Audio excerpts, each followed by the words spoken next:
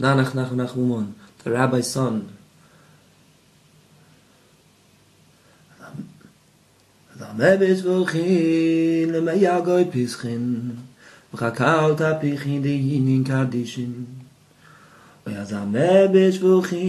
was once a rabbi who had no sons.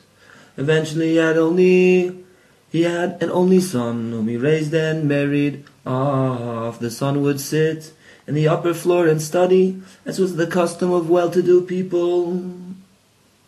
He did nothing but study and pray, yet he still felt that something was missing within him, but he did not know what. He experienced no satisfaction from his studies and prayers. He revealed this to other young men who advised him to travel to a certain tzaddik, nanach, nachma.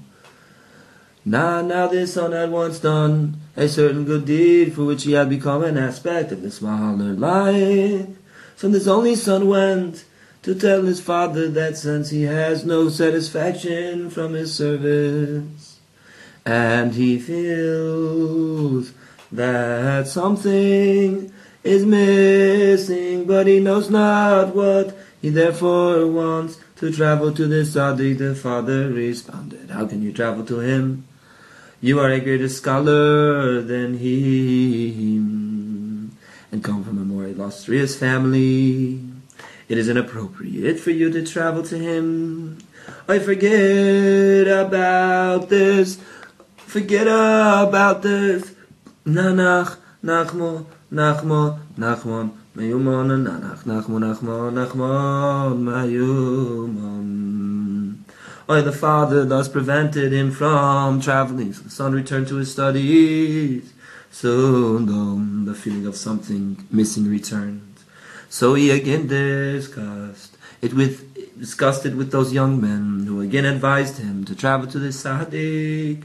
So he again went to his father, and the father once again dissuaded him. This happened several times. Meanwhile, the son continued to feel something was missing, and he yearned greatly to fill this emptiness, though he knew not what it was. So he went to his father and begged him until his father was forced to travel with him. He did not want to let him travel alone, since he was an holy son. So the father told him, Look, I will go with you, and I will show you that there is nothing to him." So they harnessed the carriage and set out. The father said, "I will put this to a test if everything works out. It is heaven's wish that we go, and if not, it is not heaven's wish, and we will return." As they were traveling, they reached a small bridge. One of the horses fell, and the carriage overturned, and they were almost drowned. So the father said, "You see, things are not working out, and this journey is not heaven's wish." So they returned, and the son returned to his studies, but again faced this feeling of something missing, that he knew not what it was. So he again pressed his father as above, and the father was forced to travel with him again. As they were traveling, the father again stipulated, as above, that everything should work out for them. As they were traveling, 2 axles broke. The father said to him, "You see, things are not working out for us on this journey. Is it normal for 2 axles to break? How many times have you traveled with this carriage and such a thing never happened?" So they turned back, and the son returned to his studies as usual. Soon, though, he again felt this feeling of something missing. And those young men advised him to make the journey. So he again approached his father and begged him, until the father was forced to travel with him again.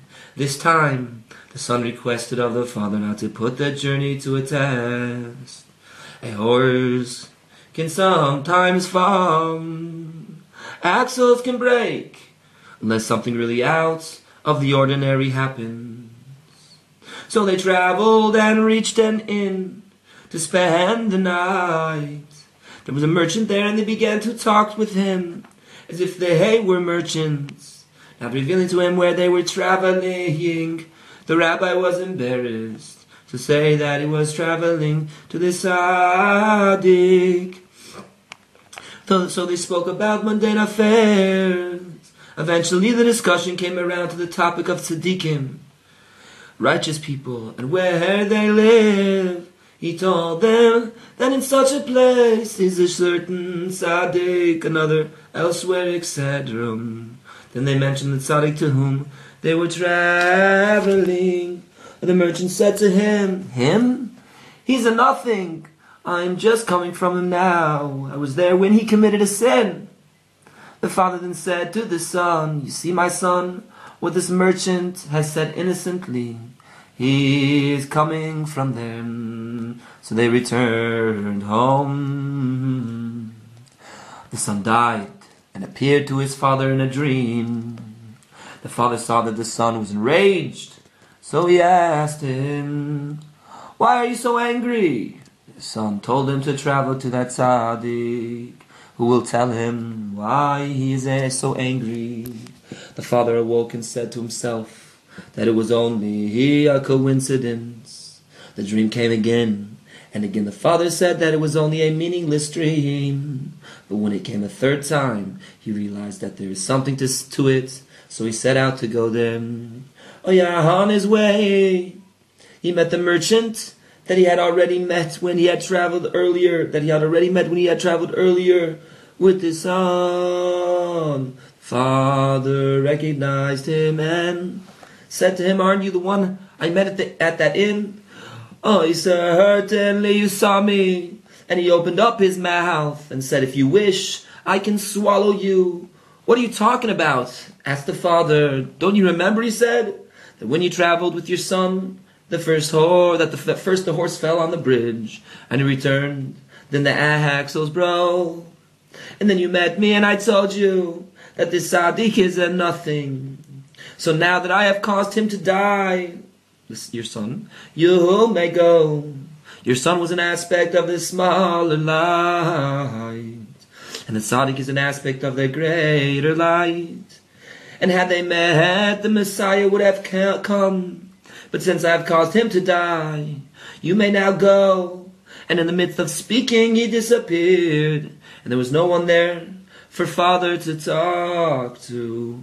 The rabbi traveled to the tzaddik, and he cried, "Oh, woe, woe, woe for the irreplaceable loss. Woe, woe, woe for the irreplaceable loss. May God restore our exile soon. May God restore our exile soon. Amen." This merchant was himself the devil. He appeared as a merchant in order to trick them. When he met the rabbi the second time, he teased him for having listened to him, for that is his way, as known. May God save us. May God save us. Yayid hoyo kushe le l'radas alachu tamidi hayuka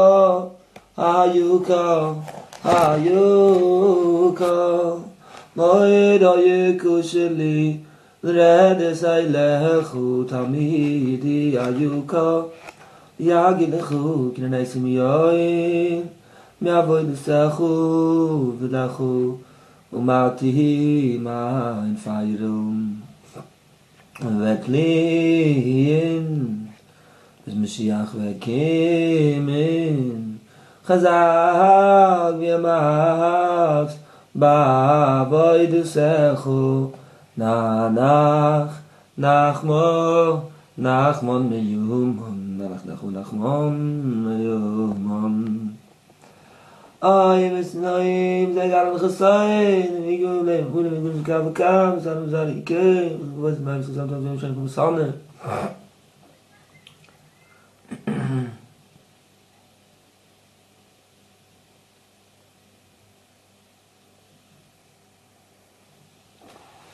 nanach, nachmo, nachman, meuman, nanach, nachmo, nachman, meuman. Also he turned the waters into blood and slew the fish.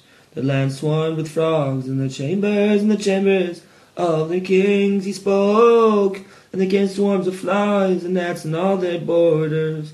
He gave them hail for rain and flaming fire in their land. He smote the vines. Also in the fig trees, above the trees of the borders, he spoke, and the locusts came, and the canker worm without number. And the canker worm without number. Nach, nachmo, nachman, meuman.